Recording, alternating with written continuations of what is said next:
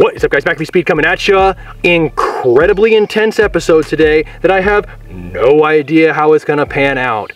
We have some prototype ammunition to run through a brand new platform to market. The B&W S45 is the most powerful semi-automatic PCP airgun on the planet, hands down.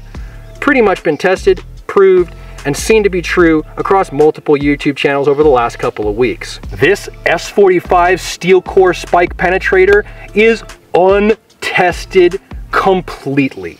I have almost all of these that exist currently in the entire world. These are way outside the realm of normal, and like I said, I have no idea what these are going to do. They could tumble, they could fly straight as an arrow, they could punch through 1/4-inch AR plate. I don't know what they're going to do, but I do want to go ahead and spend this episode seeing what's going to happen together.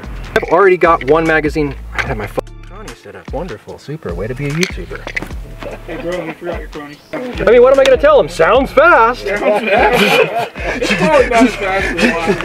Are we in framed? Yeah, you don't have your crony in, but that's cool. That's cool. They know what's up. Okay. Now that we have our crony set up, now that we have our magazine ready to rock and roll, and we have our sight marked Wraith in operational status, let's get right into it.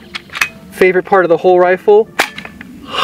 Yeah, the barrel is so short and stubby that I keep wanting to like reach out to stabilize it, but I realize I'm almost putting my fingers past the business end. I don't want to end up with the old Uzi finger from the 70s, right?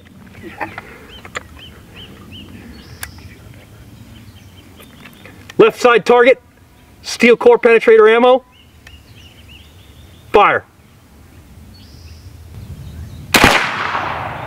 Oh my God, that is the hardest bullseye I have ever pulled with this rifle in my entire life. The whole red dot is gone. I've got to go see that.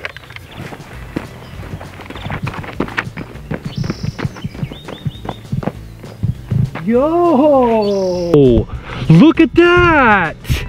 I'm not that good, so for me that's a good result. This dimple right here is last week's S45 on the steel plate trying to penetrate this torso target. Insert footage here. 696. I couldn't help it. If there's a steel torso target out there, I'm f***ing it up every single time. I can't help it. I'm guaranteed, right? I'm gonna slap it. I'm definitely going to go ahead and continue this group for you boys, but before the end of this video, I'm going to see if I can laser bore a hole in this steel torso target with those penetrators. 860 feet per second on that last shot, and I'm going to go ahead and weigh a roundup out here in the field for you guys so that we can see exactly what these weigh, because once again, prototype, I have no idea. Alright gentlemen, this round, this scale, tear it out,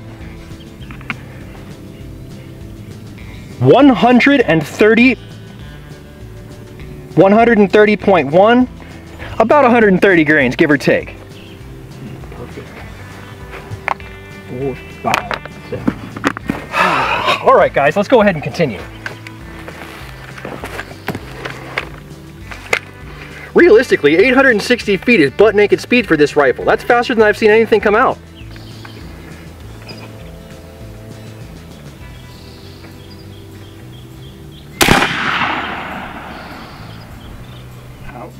Wow, what a noise. This doesn't want to cycle. Lucky, yo, there's a hole in my mag and they don't want to rotate, dog.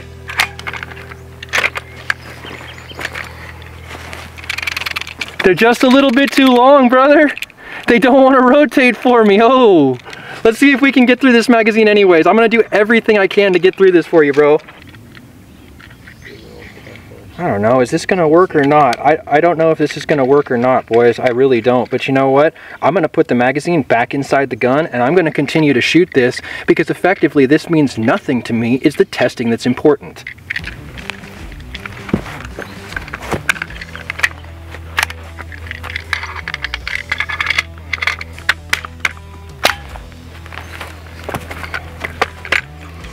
That's why they build ramrods. Based on the fact that I might only get one shot out of this, I'm going directly to old Chrome Dome out there. That steel torso target's about to see what happens.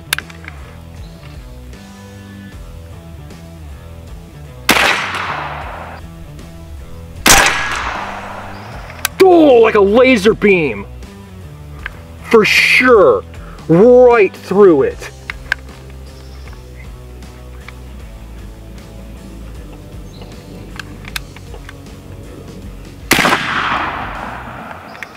Dry fire. No rotation on the magazine again. Now I really did throw it in the dirt. Alright, so we've added a little bit of a dry lube to this thing here. What I think has ended up happening here is the rounds themselves are slightly too long and the tips are dragging on the inside of the magazine and they're coming off kilter to a point where they end up like an interference fit almost, right? They're wedged in there. I still don't care though. I'm still gonna go ahead and throw all that I can out of this magazine down to that target.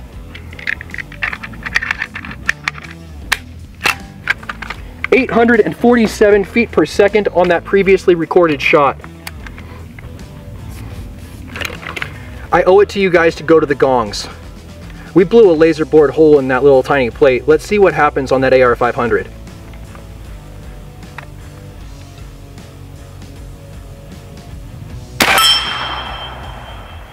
Time to inspect. Wow!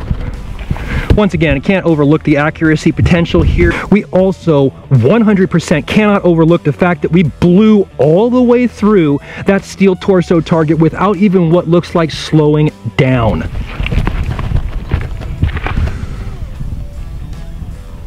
Pretty telling results here. Let's go ahead and check out our gong.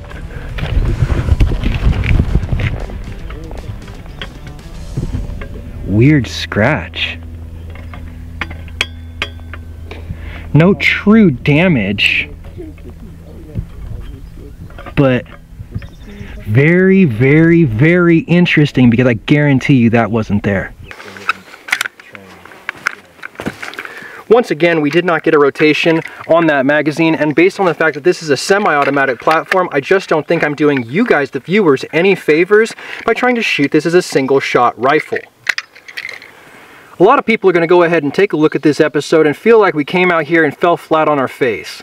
Never forget one thing. If you fall on your face, you moved 6 feet forward. Pick yourself back up and continue the good fight. This right here is a good start that has a lot of potential. Incredible amount of potential. We saw it blast through the plate. We saw the impeccable accuracy on the first shot.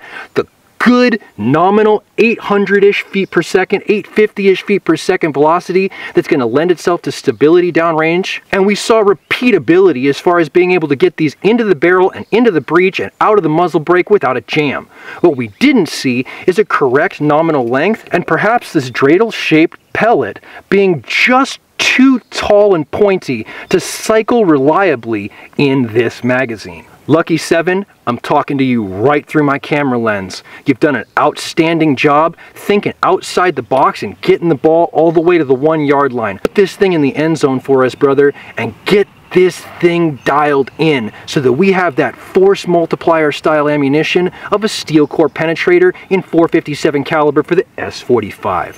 Alright guys, I think it's be a great place to go ahead and end today's episode, but if you like today's episode, alright guys, I think this would be a great place to end today's episode, but if you like today's episode, give it a thumbs up. You want to see more content like this, make sure you subscribe for more with that notifications button so you can stay current on the channel as well as when these videos come out. If you really like these videos, make sure you share it so that somebody else can see it. And I'll catch you boys in the next one.